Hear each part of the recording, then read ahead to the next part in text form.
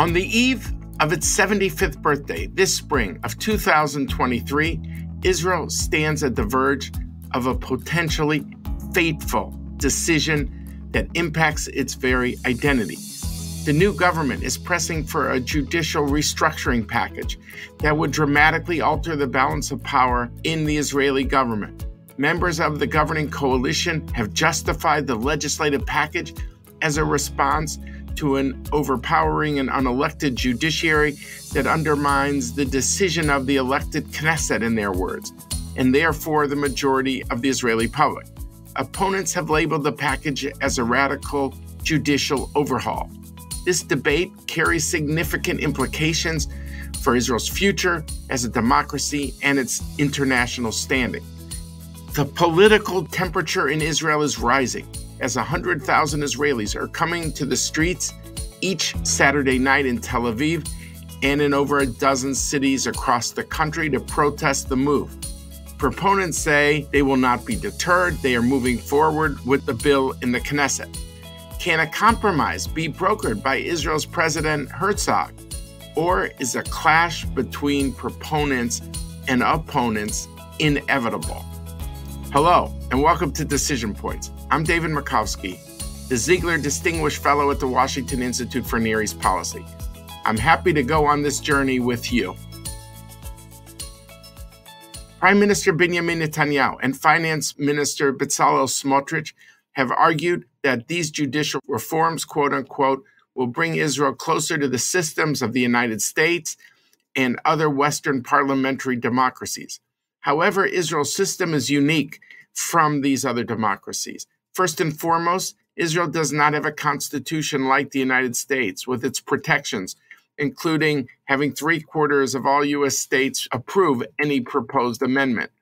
Israel has tried to write a constitution, but is doing so in chapters, amid differences of reaching a consensus over religion and state. The Knesset has gradually enacted legislation called basic laws, which are intended to be the foundation for a future constitution. Moreover, the government largely operates on common law, derived from the British and Ottoman periods. Second, Israel does not have the same checks and balances present in the American model. Israel's executive is part of the legislative branch, the Knesset, which in itself is unicameral. There are no term limits on cabinet ministers, the prime minister is in his 6th term, and there is no federal system in which regional powers check the national government. While Israel's Supreme Court is similar to its U.S. counterpart in certain respects, as they are both the highest courts in the land and the final court of appeals for Israel's general law court system, it operates in a highly distinct manner. Unlike its U.S. counterpart, the Supreme Court initiates about 10,000 proceedings a year, with many cases heard before a panel ranging from a single justice to 15 justices. It is in the cases of special importance that the Supreme Court sits in expanded panels. Given the absence of a constitution and the low bar for petitions, the Israeli Supreme Court makes a high number of delicate decisions on a regular basis. Under the American system, the U.S. Supreme Court has almost from the beginning of our country reserved the right to strike down legislation that it views as unconstitutional. This is called judicial review. Israel has come to this point about 30 years ago under the leadership of its famed Chief Justice, Aaron Barak. It was part of a shift that provided Israel with its own Bill of Rights to protect individuals. Taken together, it was called by Barak to be a, quote, constitutional revolution, end quote, which kept the focus on protecting minorities with limited power and protecting Israeli democracy against interest groups. In practice, however, the Israeli Supreme Court used its power sparingly. Only 22 laws have been struck down in almost 30 years. Yet the Likud coalition members today say it's not just those 22 cases, but the court rules routinely on petitions, and together it gives the court outsized influence. And it also means that Israeli parliamentarians are deterred from enacting other laws, fearing that they will be struck down. In previous governments, Justice Ministers Ayelet Shaked and Gideon Sa'ar have suggested reforms to the system, but neither have proposed reforms that are so wide-sweeping as the package put forward by current Justice Minister Yariv Levin, who's made it his life's mission to curtail the powers of the Israeli Supreme Court. Levin's four-part package includes a simple majority parliamentary override clause on all judicial decisions, meaning any coalition government of 61 out of 120 parliamentarians can overturn an Israeli Supreme Court ruling. The transformation of ministerial legal advisors into political appointees. The cancellation of what is known in Israel as the standard of extreme unreasonableness. And the changes to the composition of the Judicial Selection Committee, from one that balances Knesset representatives, Supreme Court justices, and members of the Bar Association into one that is primarily comprised of Knesset and even coalition representatives. In a public speech, Chief Justice Esther Chayut charged the four moves in the Levin package would have dire implications for Israeli democracy and would politicize the court beyond recognition. Critics note the backdrop for this are the ongoing legal troubles for Prime Minister Netanyahu, who's still in the middle of a corruption trial. Both Israeli President Isaac Bougie Herzog and Chief Justice Chayut have urged the effort to press for the restructuring of the court be halted until efforts for a broad-based societal compromise be attempted. So far, Netanyahu and Levin have disagreed to halt the move to enact the package in the Knesset, although rumors remain they will be open to compromise after the first of three readings of the proposed bill to be passed by the Knesset. So, is a compromise possible? Is it likely? And what does all this mean for the future of Israeli democracy? With me today are two prominent experts who know the ins and outs of Israel's judiciary and its history. The first is Professor Yedidia Stern, the president and CEO of the Jewish People Policy Institute, JPPI, a full professor and former dean of the law faculty of Bar-Ilan University, and a former senior fellow of the Israel Democracy Institute, and someone who has chaired a variety of government committees. The second is Justice Elyakim Rubinstein, the recently retired Deputy Chief Justice of Israel's Supreme Court, who has also served as Israel's Attorney General and has also served a critical role in shaping Israel's peace treaties with Egypt and Jordan. We will first talk to Yedidia and then to Elyakim. First, I want to welcome Professor Yedidia Stern. Yedidia, welcome to Decision Points. It's my pleasure, David. So we're going to go into all the details about Israeli Justice Minister Yariv Levin's policy suggestions. But first, I would like your overall reaction. How do you see the package? What does it mean for democracy? There's criticism, and I want to ask you if you feel it's fair or unfair when the critics say if you enact this package, it puts Israel on the trajectory to Hungary and Poland. You've seen a lot of Israelis come out and demonstrate. The reports say 100,000 on every Saturday night, including the first week where there was pouring rain, about 80,000. What's your overall reaction? You know, David, every democracy, I believe, struggles with the proper balance between the different branches of the government, judiciary, parliament. The current situation in Israel is quite shaky before the reform because the Knesset, the Israeli parliament, and the government are basically formed as one organ in reality. So you don't have checks and balances between the parliament and the government. Now, the main issue with the reform is that it might really weaken the judiciary in Israel. And if this will happen, the government will stay in power without any serious way to stop it from exercising its powers the way a specific government is interested in. And if this happens, democracy is still there in Israel because we go to the polls every 4 years, but it will be quite a shallow kind of democracy because there is a threat that if you are a minority or individual and the majority in the government and in the Knesset as I said earlier, there are one in Israel. If they will decide to harm you, now you can go to the court. But if the court will be very weak, you have no rescue. So that's why Israelis are really coming out of their homes in the midst of the winter, hundreds of thousands, and demonstrating. So you're saying they do have something to be worried about if the judiciary loses the independence that's been the hallmark of Israel for these 75 years of its existence. If it becomes more subordinate in any way to the parliament and to the government, because unlike America, the parliament and the government are the same in many ways. Yeah, and I want to stress that the weakening of the judiciary, according to this reform, takes two tracks. One is limiting the authority of the judiciary, and the other track is politicizing it, making the future court in Israel nominated by politicians. I know that the American audience is used to it, but for Israel, it's totally different. So putting the two together, politicizing the judiciary and limiting its powers, will weaken it in such a way that every minority in Israel should be scared of what might happen.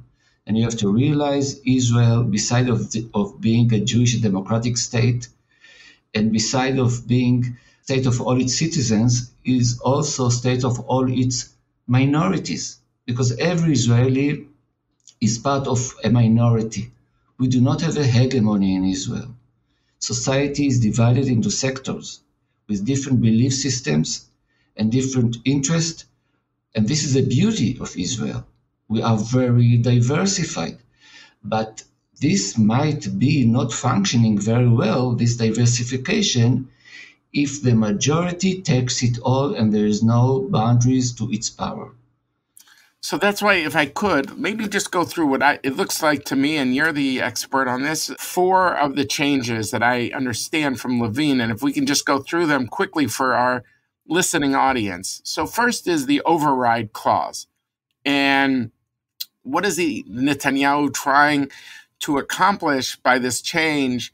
And we heard that just now today that Yariv Levin said, well, 61 doesn't have to be 61. But what it looks like is that if you have a coalition of 61, and just for our audience, 61 is the minimum you need for a government in a 120-member Knesset, a bare majority, that any coalition essentially can reverse a Supreme Court decision. That's the way it looks by enabling this override. So I would like your reaction.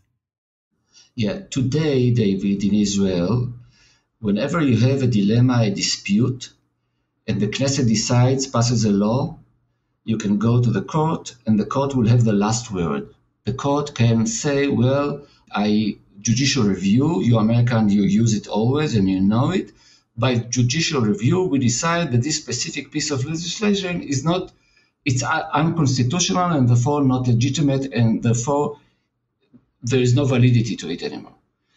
What the override is trying to do is to say that the last word will be kept by the Knesset, and the last word can be on everything. If they decide, and the Knesset decides by law, to harm the ultra-Orthodox, to harm Israeli Arabs, to harm poor people, to harm the workers, or to harm the rich people in Israel, now we can go to the court, and the court can protect us. In the future, if the override clause will be the law of the state, the Knesset may say to the court, well, we heard you, thank you very much. We insist on going on with a piece of legislation.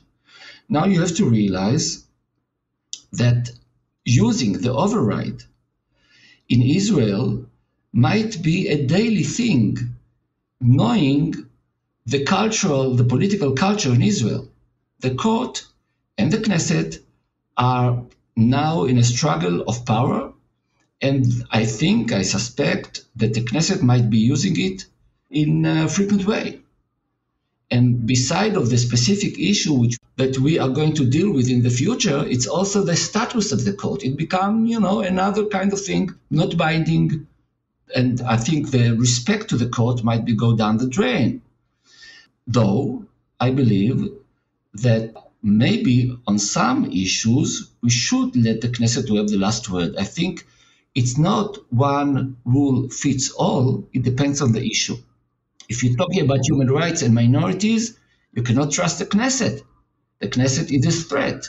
But if you talk about the nature of the State of Israel, the public sphere, what it should look like, then I think that's why we have politics. That's why we go to the poll. Yes, the Knesset should have the last word. So if you had to say what would be reasonable on this issue, some would say, well, look, if you had an override clause of 70 or 75, I don't know. But is there a number that you would feel on certain issues the number should be higher, on certain issues the number should be lower? Or do you think the whole principle is wrong? No, first of all, I'm saying before we're going into numbers, the idea of who makes the last decision should be divided or applied on different issues differently. That's number one. Now, whenever the issue is human rights, there's no majority that's big enough to protect minorities. Why do you think that the 80 Knesset member can harm the minorities? So I don't think the override is relevant on these issues. On the other issue, in Israel, identity of the public sphere, over there, I think we can allow the override to apply. And I think we need to have at least six Knesset members, not from the coalition, but from the opposition, to support the override. Then it will be okay on these specific issues. The character of the state. I can give you an example to make it more clear. Let's say we're talking about the status of the reforms in Israel, issues of religion and state. Right now, Israeli court made a decision, and this is a law of the state today, that we recognize conversion done by reform Batei Din, from a religious court. Okay? If we'll have an override clause, the Knesset, the current coalition, will say we are not going to recognize any more reforms, conversions in Israel. So the reform movement, or Yedidia, will go to the court and say, how can you do that?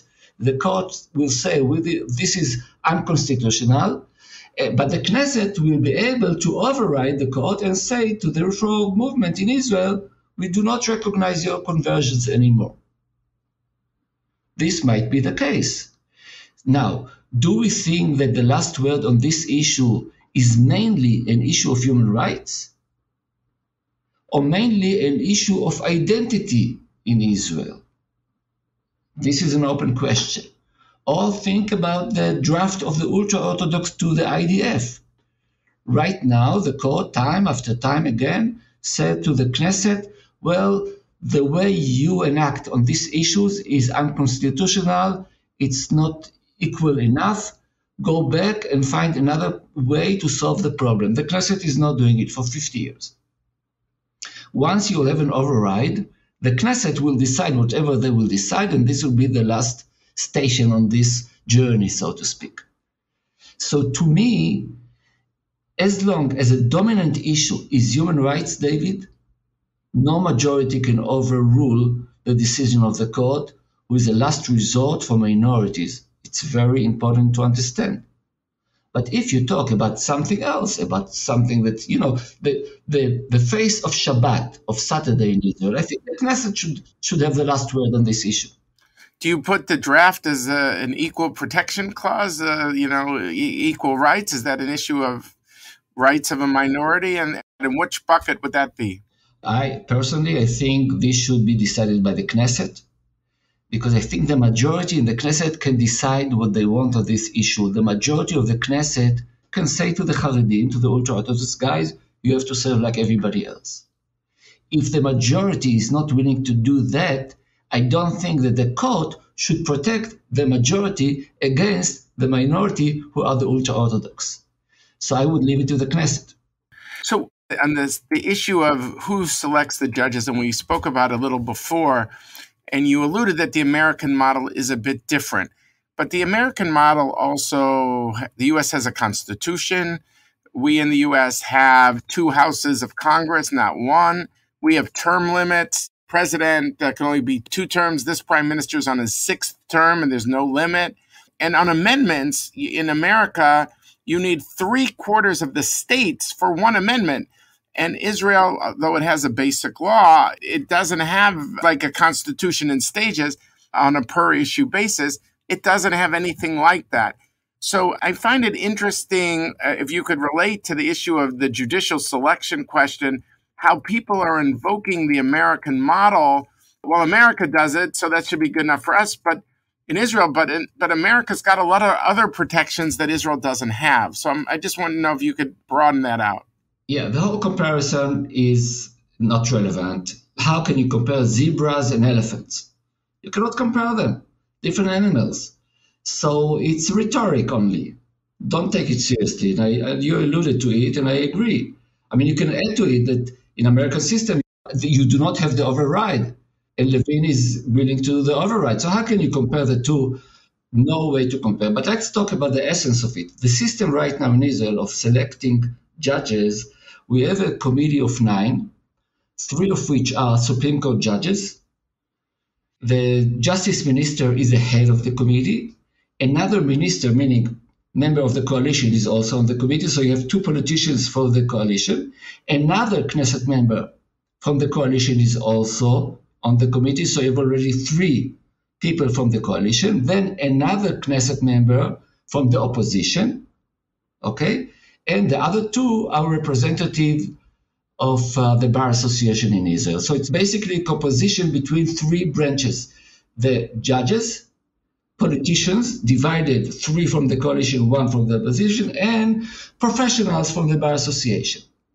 And right now in Israel, in order to select for the Supreme Court a judge, you need a majority of 7 out of the 9, meaning that right now, each one of the politicians and the judges, they have a veto power, but they cannot decide the way they want, disregarding the others on the committee. So you the need current to have some system. kind of compromise, and I like it very much. It works well. So you give me what I want, I give you what you want. That's how we behave in life. What the reform is trying to do is to give the sole power to the politicians for the coalition only to make the decision who will be the judges. So soon enough, we'll have a politicized court. First of all, the judges in the district courts, which is a lower court in Israel, if they want to advance in their career to the Supreme Court, they will calculate what we should do right now in order to be there, which is obviously very bad. I believe that politicization of the court system in Israel is the worst part of the reform. It interferes with the integrity of the system. It's not only changing the powers, it's changing it from within. But it is also one-sided. Once you give them the power, it's irreversible.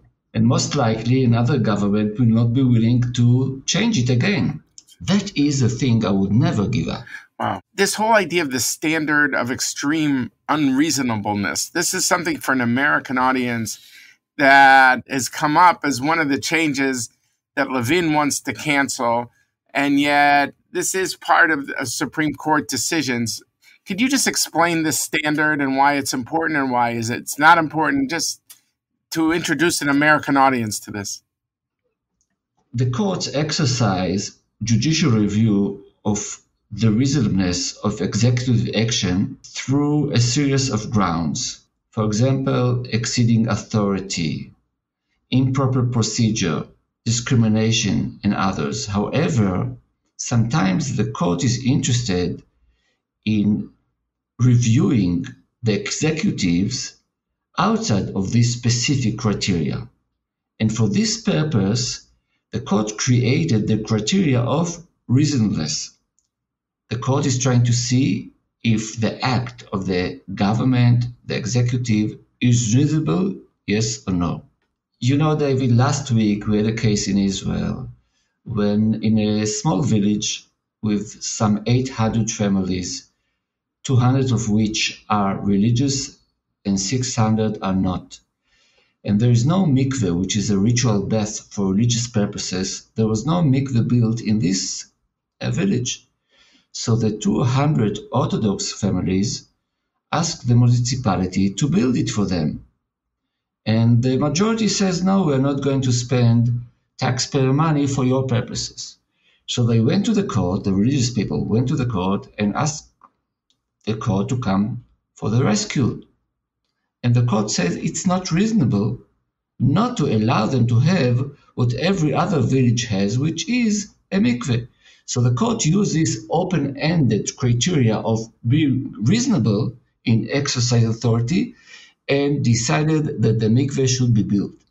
So that's one example of how you can use it in order to protect minority against the exercise of the discretion of the executive, which is an improper kind of discretion. To say it's not unacceptable, so you apply the reasonableness kind of criteria. However, the problem is that people say, and sometimes I agree with this criticism, why do you think, you, the court, that your discretion is better than the discretion of the government? Why do you apply your discretion in order to overrule the discretion of those with authority? They are selected, you are not selected. They are re-elected every 4 years, you are not. And also reasonable is very ambiguous term. What's reasonable? Nobody can tell you what's reasonable. So these are the issues. Again, I think over here we can have a change. I'm not against any change. I'm for some changes, but you have to pick your changes smartly. So in this specific issue, for example, just to give you an idea of what might be a solution, I would say don't use reasonableness as criteria when the government is making decision as a government, or where a minister is making a decision and the government approves it. But still use this criteria in order to review decisions of the executives when you talk about the rest of the executive in Israel, which is the vast majority, obviously, of issues. So here's the balance I would go for. Very interesting. I think the point you're also making is there are cases where you do think reform is needed. It's not that the status quo is so perfect, but you want to make the changes carefully and so that they have broad support. And as Secretary of State Blinken says, so it'll endure. Okay, so let me just zoom out for a minute and just say, why is this all happening now? It seems that each coalition partner has their own concerns on the court. In the case of the prime minister, he feels the law enforcement system has been unfair to him because they played hardball with state's witnesses, and he clearly wants to extricate himself from his trial. For the ultra-Orthodox, they've been upset, like you've been saying, about not allowing the wholesale exemption of yeshiva students from the military. The settlers, they have not liked rulings about the West Bank and the use of West Bank land. It seems that everybody's got their own separate grievance, and yet it's crystallizing now because of each one of the parts wants a change and wants to weaken the court. I mean, is that fair? I'm just trying to understand for an American audience, why now? Why is this all coming to the fore right now? Two major explanations. One is not specific to now and to here, to Israel, and the other is very specific. The first one is we know in postmodern society, authority doesn't count. You go to a doctor, you hear what he or she tell you, and then you go to the main doctor, Google. The same with private authority, the same with rabbis, the same obviously with politicians, and the same with courts. You know, when I used to be a student in the law school a few years ago, I looked at the judgment of the Supreme Court as as a religious person looks into the Bible. This is true. Now I have to understand it. Nowadays, obviously, I teach my students, this is what the court thought. Now let's discuss it. It's their view. What is your view? So there's a basic change in our culture, number one. But the more specific answer to your question, David, is the following. Israeli politics is not providing answers to the major dilemmas of Israeli life.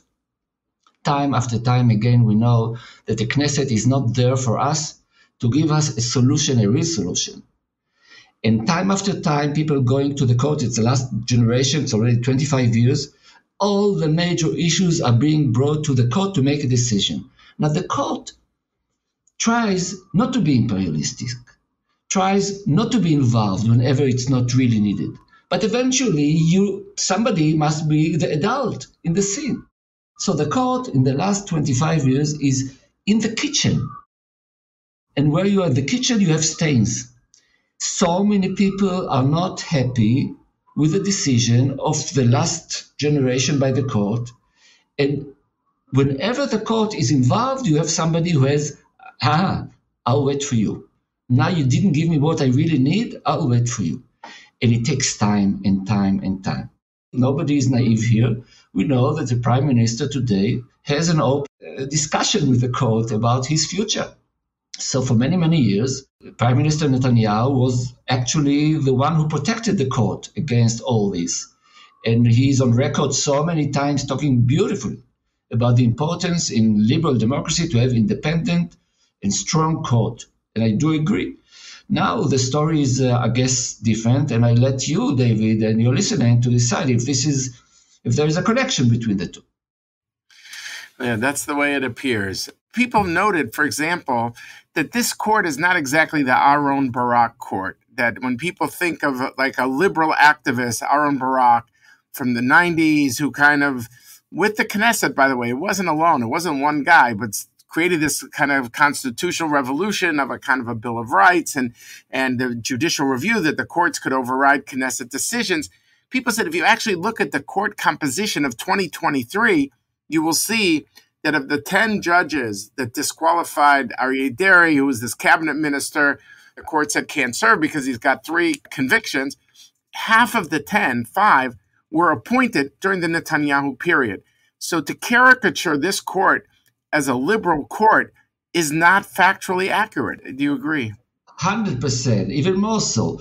The whole idea of politicization of the court is archaic, is not relevant anymore.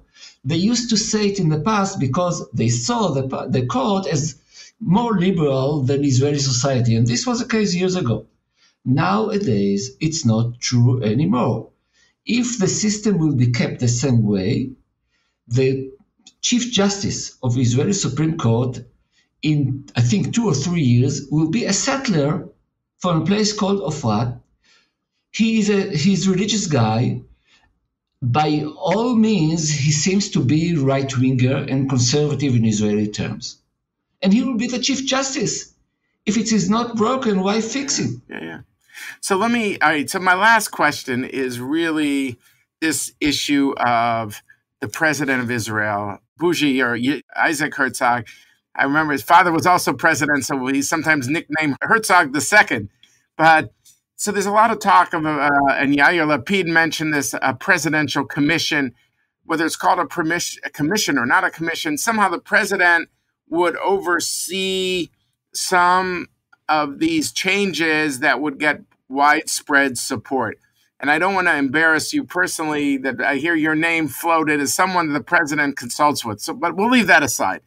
But I'm curious whether you think it's going to go into this direction of the president trying to do some of these broad-based changes. Everyone thinks there should be some adjustments, but that's not the same as a wholesale overhaul that Yariv Levin has in mind. So A, is it a good idea? And B, is it likely? How do you see, where's this issue going? Yeah, for me, this is the most important question you're asking right now. It's not the details. It's our future as one nation. Solidarity between brothers in Israel is at stake. You know, we had in our past tragic events, including in 1948, when they shoot Altalena ship, and the murder of assassination of Yitzhak Rabin, and the disengagement. And we are facing an event that might be of the same kind, unfortunately. I'm scared. I'm scared. So what we really need is not only legal scholars telling us what exactly to do, but we must have now a dialogue. And here I have some news for you, David, and for your listeners. I just did a survey, came out today, nobody knows it yet, in Israeli public. 54% are saying it's not legitimate to go ahead with any kind of solution without a dialogue. 1/3 of Israelis who voted for the current coalition say don't pursue it without a dialogue. It's a lot. So we have now a huge difference between what Israelis want and what politicians on the right and on the left are willing to do right now. The left and the right. We need a dialogue. And I think President Herzog is one great platform to host this kind of dialogue. I'm now the president of JPPI, and we're about to embark this coming Sunday on a national campaign calling for dialogue, hoping to translate the majority in society into practical political action. It must be done before it will be too late. Well, you really helped enlighten us, Yedidia, because in these subjects, often in Israel, and not just in Israel, but involving politicians, there's often more heat than light. So anything that could bring more light, I think, is going to be welcome. And you've enlightened us today. And I want to thank you very much for joining us today on Decision Points. Thank you, David. It was a pleasure. Thank you very much. After talking to one of the top scholars of Israel's judiciary, I'd like to now talk to someone who recently retired from the Israeli Supreme Court bench. Justice Elyakim Rubinstein, it's a true honor to have you on our podcast, Decision Points. Your life has really spanned the life of Israel in many ways. You've done so much as a diplomat overseas in Israel, working as a cabinet secretary. You work with the famed Moshe Dayan as his personal advisor. You were at Camp David with Dayan in 1978. You were also at the Madrid Peace Conference of 1991, the chief negotiator with Israelis that had with both the Jordanians and the Palestinians. Also, you were negotiating Syria and Lebanon, chief negotiator with Jordan with the peace treaty of 1994, Attorney General of the State of Israel, and then crowning achievement on the Supreme Court of Israel, and rose to be the Deputy Chief Justice of the Supreme Court. And so I guess the question is what, having done so much in so many different areas for the State of Israel, to try to understand what the court meant to you and where you felt was your unique contribution. You're also, I don't mean to make you blush, but you're a scholar and also in Jewish law, not just the Israeli Jewish prudence, but in Mishpat Ivri, the whole Hebrew law, what they call in Hebrew a Talmid Chacham, a scholar of Talmud. What did it mean to you to be on the court? Where did you feel was your contribution? What are you most proud of? Well, first of all, many years earlier, in 1980, I published the first book on the history of the Supreme Court of Israel. And on its inception in 1948, on the mandatory period law and how it developed in the State of Israel, and the appointments, including the history of the current method of appointment, where now people want to change. So I already had kind of a sense of the court, in a way, by this book in 1980. And then I was, for a while also, before I became Attorney General, a district court judge in Jerusalem. Probably people would say, and I wouldn't question it, that I had the sense of being on the court is something which I would like to reach, if God helps. And indeed it happened. And I was there over 13 years. And it was, I don't want to say the most interesting part of my professional life, because if you take the army years together, I was about 50 years in the Israeli public service, which is a lot, But the real thing on the court is not only the big things that now are being discussed, basic laws and so on. It's important. But many a time, the assisting human being, somebody needy or a group of people who are needy, that would make you much more as satisfied as in big cases that the court is dealing with, and they have the public eye and the publicity. So You mentioned Jewish law, Hebrew law. I was really with a sense of mission. I wasn't the only one. Of course, there were people who were much more knowledgeable than me in the former generation. I tried to instill that, to be inspired by that as much as I could. And I know that there are now justices who do the same. So I was very happy. So let's go to the current situation. And really, I think for our listeners in America and around the world, we have a lot of listeners outside the United States and some in Israel too, the issue of understanding some of the approaches of the court. Why is it important, for example, that the judges are selected the way they are now? If you could explain briefly how they're selected now and why it's important to maintain that. We have an original Israeli system carved back in 1953 that is now exactly 70 years, which is a combination of 4 entities. 2 ministers headed by the Minister of Justice, who may be a politician or a lawyer or both. So 2 ministers, 2 Knesset members. Historically, they used to have one from the coalition, one from the opposition, but it somehow dissipated mostly. Then 2 Bar Association representatives and 3 justices of the Supreme Court. That's the sitting Chief Justice and 2 other rotate. I was a member of the committee for 3 years. That's the selection committee. Officially, it's by the president, the ceremony of it, but the decision is in that committee, and it combines, and you have to get to agreements. So, of course, on the Supreme Court, you need 7 of the 9 people to select a justice. On lesser court, you need 5, but mostly it is not with a vote, it is by agreement. And of course, talks and conversations beforehand. I stayed also in a minority, but that's the exception. The way it goes is that now this system has been praised by many countries because it is a combination of the political forces and the professional forces.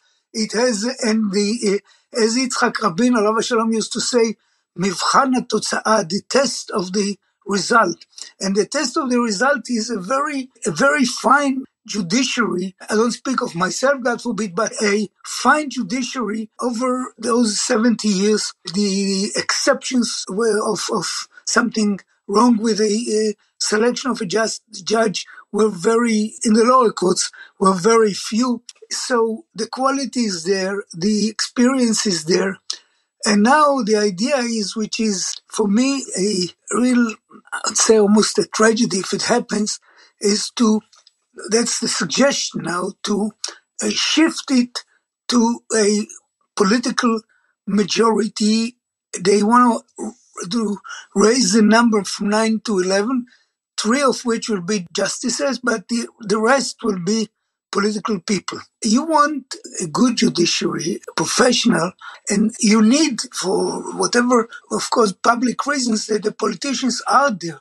But if you want to make it into a process dominated by them, this means the politicization of the judiciary. Some people say, okay, but look at the US, in the States, they even elect them in the ballots. And in the federal system, it's the president, so it's almost always from the president's party. So, and what's wrong? You have an American judiciary. I say 2 things on that. One is, not everything you can learn from the United States, with all respect. This country has a tradition, it's fine, but I never understood how, for instance, you could elect judges in a ballot. If he or she wants to be re-elected, what does it do to their professional work? And but that's the tradition. Okay, so why have this in our country too? The second thing is, the nature of politics here is different. You have a full-fledged constitution. You have, unlike our situation where we still don't have a full-fledged constitution, we have basic laws which, in my view, are treated not so nicely. They are being amended all the time. In this country, if you want to amend a constitutional article, you have to have a majority of the states, a majority of Congress. Long, arduous process. So it's a different system. So I think, bottom line, our system currently is fine. And why changing? Moreover, now speak also of hearings in the Knesset. Hearings here became very, well, it's nice for the media, but it became very futile, because a smart justice or judge or a candidate would say on a controversial thing, look, this could come to the courts. I don't want to express my view. They all remember the Bork situation back in 87. So in Israel too, it will become a media event, but no real contribution to a better system. In particular, when you pick judges who never dealt with public issues, what are you going to ask them? So it's a different system than this country, and I believe it is very good. It has been praised by many countries. No, absolutely. I mean, what you point out, if you want the American model, take the whole model. I mean, the model is a full constitution, an amendment process where you need 3/4 of the states, not 61 votes, to change it, 2 houses of the Congress. You have a term limit of a president, 2 terms. It's totally different than Israel. And the protections in the United States are much greater. I wish we had a full-fledged constitution. In fact, I'm very much for completing the constitutional process. It has political reasons why it doesn't happen. And you said pick, don't pick. I remember when I negotiated with the U.S. Secretaries of State, after Camp David, they took parts of Camp David in order to satisfy our positions. So I would say, look, Camp David is not a fruit salad that you pick a cherry and a piece of apple, and it's a package. And our package is different than the U.S. package. Each has its own virtues and its own shortcomings. Also, another clause that's being discussed is the whole override, the idea that the Knesset can override a court decision. My understanding, and correct me if I'm wrong, because you were actually on the court, for all the talk of the courts in Israel are activists, they've only really overturned 22 laws in over 30 years, beginning with the Mizrahi decision of 1995. Miriam, my wife, argued for the government that case in 1994, and it was finalized in 95, yes. First of all, is sometimes the courts in Israel, the Supreme Court, caricatured inside Israel. Oh, it's the Barak court. I mean, my understanding is of the 10 justices that voted, let's say Aryeh Deri, the minister needed to vacate his position because of 3 convictions. 5 of the 10 were actually named during the Netanyahu period. The court is not such an activist court the way it's sometimes being depicted. I just wanted your thoughts on that. And if there is an override, do you think the principle isn't terrible, but it should be closer to 70, 80 members, so then you've got a wide consensus in Israel? Well, first of all, it's not needed. You mentioned that there were about 22 cases of changing or canceling a law. There were between 450 and 500 petitions against constitutional petitions. Just 22 were accepted. So it's a 5%, something very, very meager. B, it doesn't exist in most countries of the world. That is, it exists in Canada, but as far as I know, the federal court there, it was introduced, I believe, because of Quebec and all of that. So the federal court never used it. Erwin Koppler, the Justice Minister, who both of us know, asked about that very point in Canada, and he said that it's never been used on a federal level. So that's a good answer. And I'm told there's something in Finland, maybe in one more country. Finland, you need 5/6 of the parliament, but it's not needed. I repeat, it's not needed. But if they're so keen on doing something which is not needed, then you need really a large majority, the numbers you mentioned. so as to make sure there's a consensus. And I would like to underline something. The court decisions on constitutional cases and cases in general are explained in long decisions. And what you see in the political system many a time, with all respect, without insulting anybody, there's a headline, and that's what catches the eye, and now we're going to be mad, and so on.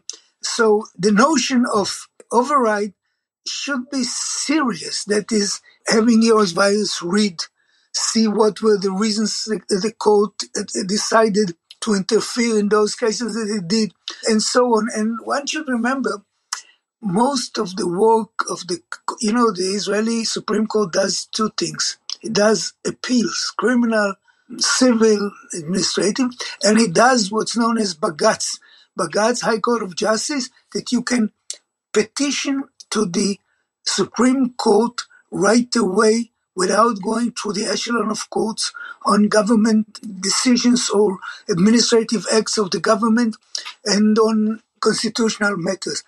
And this is by and large, a success story. It's like, in a way, the biblical city gate or the Athenian public square, and that you can go with your, and some, of course, there are cases which are by nudniks, that's life, but many cases were a help for those people who were in need. And I can give many examples. I'll give you just one example that comes to mind now. There's a small sect in Israel known as the Karaite Jews, Yehudim HaKaraim. This is a very ancient story. It goes back to the first millennium, and they don't have a law that covers their needs. And they had bureaucratic problems for their slaughtering, which is a bit different than the regular rabbinical slaughtering, and for their divorce and so on. And they came to the court. I happened to chair the panel in both cases. And we fixed it by using this test of something which is extremely unreasonable if you don't do something for them. So we did something for them, and they got the response, which they couldn't get from the bureaucracy without being too critical on the bureaucracy, but it happens. Sometimes the bureaucracy and the ministers wish that the court would do something or interfere. So that's where I stand. So now let's get a little more philosophical. Is the idea of democracy, of course, elections are at the center, but a democracy is not just majoritarian. A democracy is, we talked about the protection of individual rights, the rights of the minority. You brought some of these touching stories about how you're going to help different people. This isn't about just the majority's will. So how do you feel in Israel there's enough understanding of what a democracy is? I mean, I have a feeling that if Menachem Begin was alive today, he was someone who was a lawyer. He went to the law school in Warsaw. He was in the opposition for decades. He understood that there could be a crushing tyranny of the majority. And he was always the person who spoke out for the courts. He had a phrase that our American listeners might not know called Yesh Shoftim B'Yerushalayim. There's judges in Jerusalem, and there's a deference to those judges. So I'm just wondering if we're missing today Menachem Begin's voice, that the Likud people, many were talking about this.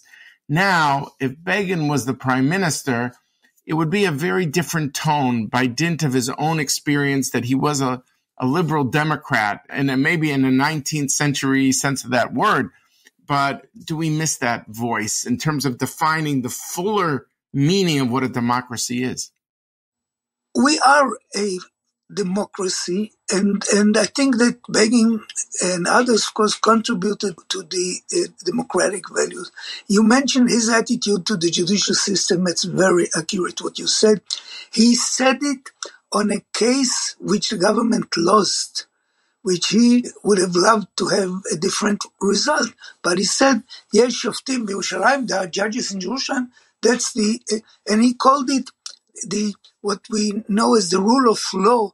He called it in Hebrew, Shilton HaMishpat, that the judiciary is interpreting the law. I do think that we lack something of that, although, of course, there are voices who now speak up and against whatever is coming up. And I don't want to say that the judicial system or the attorney general system, which they also want to change, the legal advising in the government ministry, is perfect. Nothing is perfect where there's a human element, there are mistakes, but by and large, it has been a tremendous contribution to the state of Israel. And if you want to weaken it, which is what is being talked about, it would be a pity. I'm proud of having served the country all these years. And my late mother used to say, she encouraged me to join the government service by saying, the state has not finished to be built. המדינה טרם גמרה להיבנות. And it's true now too, of course. I think the Attorney General these days wrote, Mrs. Gali Bihar Miara wrote an opinion which spoke about the need to remember that the majoritarian element is one element, but it's not the whole thing. And I think it should penetrate the minds of the decision makers, because we do have a democracy and we don't want it to be a dictatorial democracy, that is, that the government is in charge also of the parliament, of appointing judges. It doesn't look good. I don't know if I'm optimistic, but I believe there are many people in Israel, not only those who demonstrate now, but many others who believe that we should maybe do some things. In my view, there are two things that could be done better the situation. One is a basic law legislation, because there's no rule on how to amend basic laws. Only in very few cases the law stipulates. And you want this to be orderly. That's one thing. And that is something which I think there could be an agreement on. And then they'll fight on the number of how many they want this unnecessary overruling, but override, but it's doable. The other thing is, if you ask me, is augmenting the judicial system with judges and with administrative help. You know, we have only 800 judges in Israel, and these 800 judges have to deal with, if you take 2022, I just heard it from the judge who administers the court, 850,000 new cases were opened in 2022. 850,000 and 800 judges. And then, of course, if you want to say that to cancel or to abolish a Knesset law, you need a special majority, that's all doable. The main thing is not to weaken the judiciary, not to weaken it. It's also a newcomer from America now, the international standing of the country. The court is a strategic asset of the state of Israel. And let's say the Hague Court, the criminal court, that is from time to time they say they're after us or somebody is after us or whatever.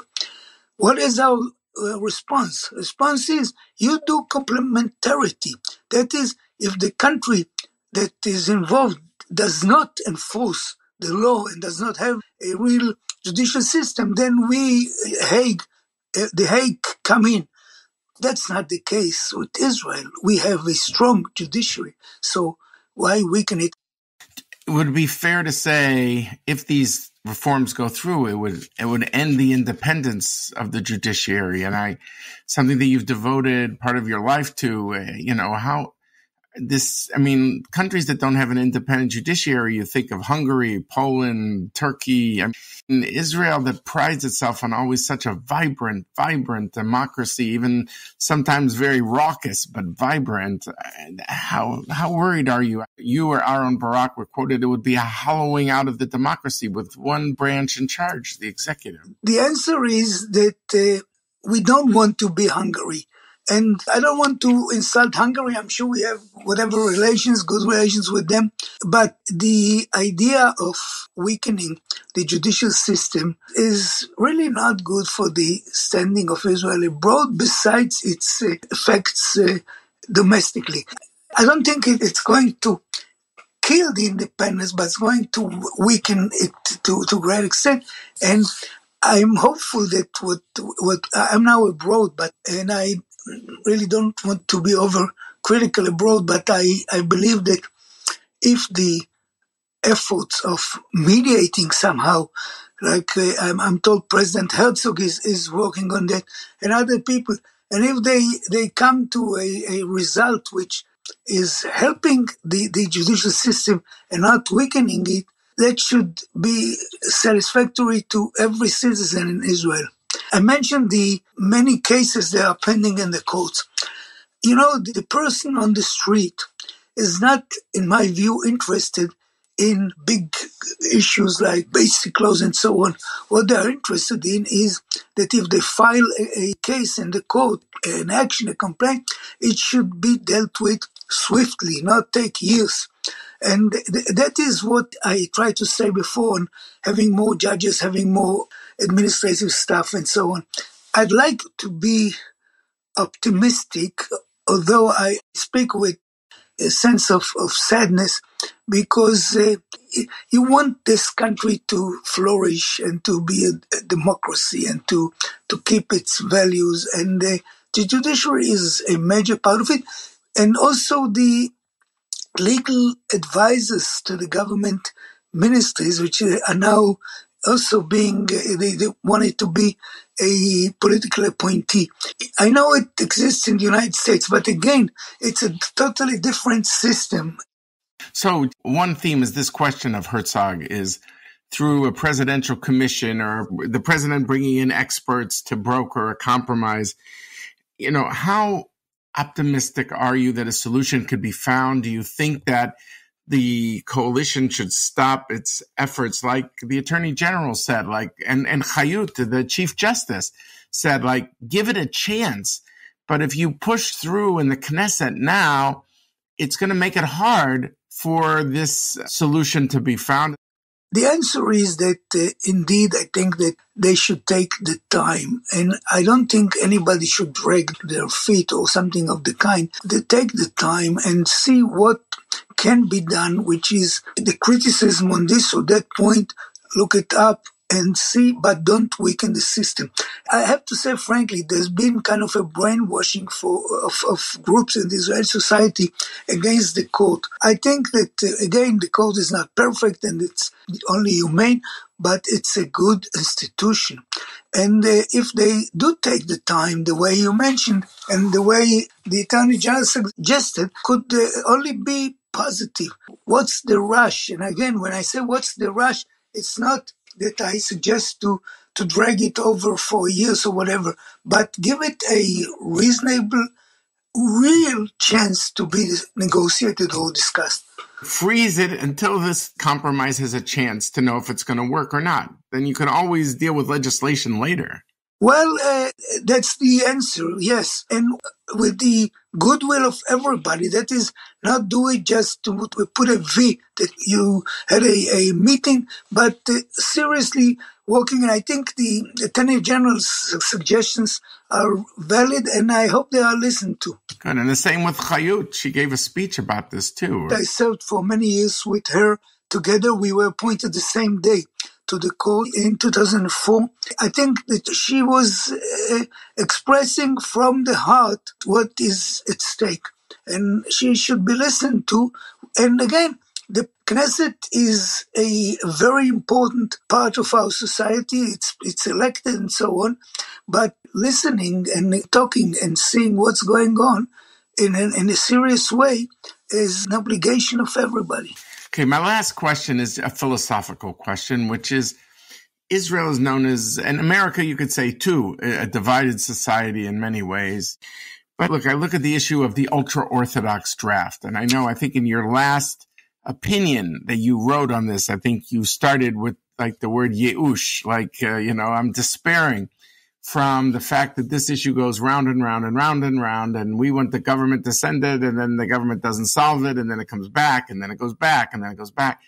Given your lifetime of knowledge about the legal system and your understanding of the different segments of Israeli society, Are there limits to what the court can adjudicate in such a divided country? You yourself are a religious person, and yet you've always been what they call in Hebrew super mamlachti. You have always elevated the role of the state and tried to balance it with individual rights. How do you deal with individual rights when you have these groups that have their own ethos? Well, first of all, I define myself as a liberal religious Zionist. So that means that I'm a Zionist. I want the state of Israel to flourish. I think it's a major achievement after 2,000 years of exile and after the Holocaust. And I come from a family that both lost a large number of relatives, including my grandparents and aunts and uncle in the Holocaust. If I compare Israel to my childhood years, it's a sea difference. I mean, the society is divided, but I do believe, I hope I'm not too naive, that when you come to the level of people, rather than the political clashes, the situation is better. For instance, I'm for dialoguing with Olga, and if you see my WhatsApp for the last few days, you will see Arab, you will see Haredi. I keep those relations personally. I believe I chair the government council on racism, trying to dialogue with everybody. And I think the individual rights of Arabs are there, and the Haredi question of the draft and so on. It is a divided society, but there's no question that it's the whole picture, in my view, is a positive picture of a country that rose from the ashes and had to fight years and years with neighbors, and is strong and economically strong. And I think we shouldn't forget that even when we talk about things that we don't like, the subject that you asked me about, and I try to respond. Well, Justice Elyakim Rubinstein, I want to thank you so much for being with us today. And really, I want to thank you for illuminating the whole idea of the Israeli judicial system. Somehow this issue that might have been seen as technical at one point now has been right at the heart of the front page, not just in Israel, but around the world. And a lot of democracies are trying to grapple with the right balances. And I just want to thank you so much for your time and joining us on Decision Points today. Thank you very much.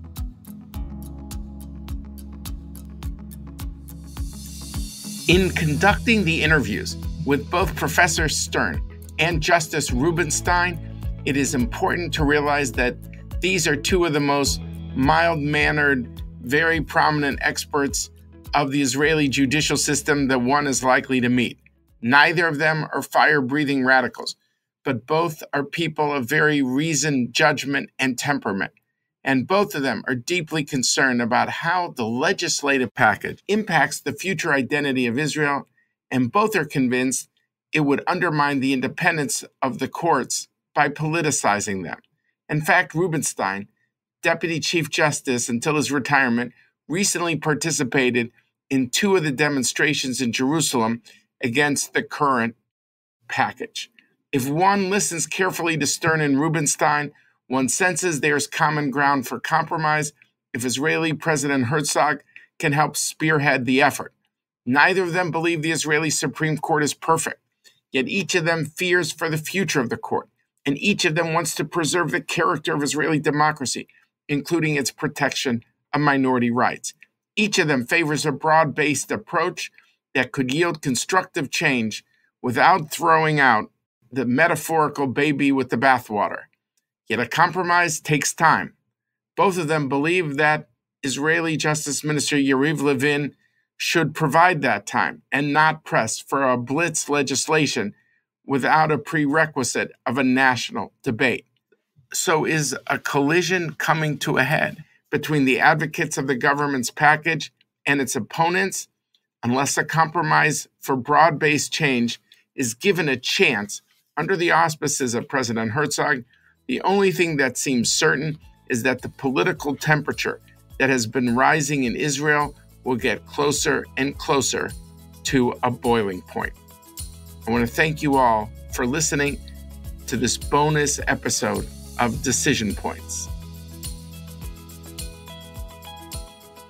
I want to thank all of our listeners from all over the world. I hope you listened to all of Season 4 and to all previous seasons. You can find Decision Points on iTunes, Stitcher, Spotify, Google Play, or wherever you get your podcast, as well as on the Washington Institute website. Download and subscribe to never miss an episode. While you're there, please leave us a review and rating and tell your friends. I want to thank all those who made this podcast possible. Our coordinators, Gabriel Epstein, David Patkin, and Jonah Schrock, and our researchers, Valeria De La Fuente and Stuart Harris. I also want to thank Jeff Rubin, Scott Rogers, Carolina Krauskopf, and Maria Rodacci of the Washington Institute. And finally, Adrian Bain, our producer, and Richard Myron from Earshot Strategies. Thank you all.